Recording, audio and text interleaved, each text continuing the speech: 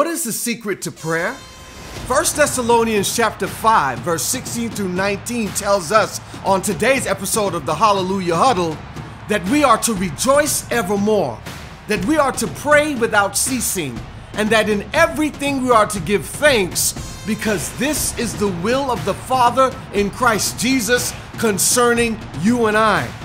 The secret to prayer is knowing that whatever you face, it's God's will, and that He hadn't left you somewhere because He forgot you.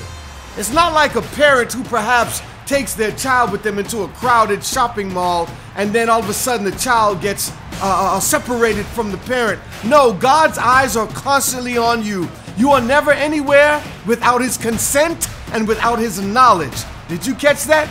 So we're told here in 1 Thessalonians 5, 16 through 19 to rejoice evermore. Hey, take it in stride. Know that God is with you and that you aren't by yourself. Where you are is where He has you, and that you can trust. It also says pray without ceasing. That means to be in an attitude of prayer. No, you're not going to be like a monk, shalalalom, shalalalom, all day long. You're going to be in an attitude of prayer where your thoughts are constantly towards heaven, where you're asking God for the strength to deal with the traffic. You're asking God for the strength when you accidentally cut yourself and you're shaving, you want to cuss. When you need the strength to deal with these bad kids. When you need the strength to deal with this boss on your job. When you need the strength to deal with this woman that's got her bust out and you're tempted to look.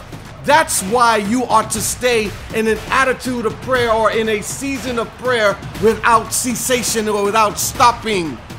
Because this is the will of the Father in Christ Jesus concerning you. This is Andre Battles, and this was another Hallelujah Huddle inspiration for today. Will you be blessed?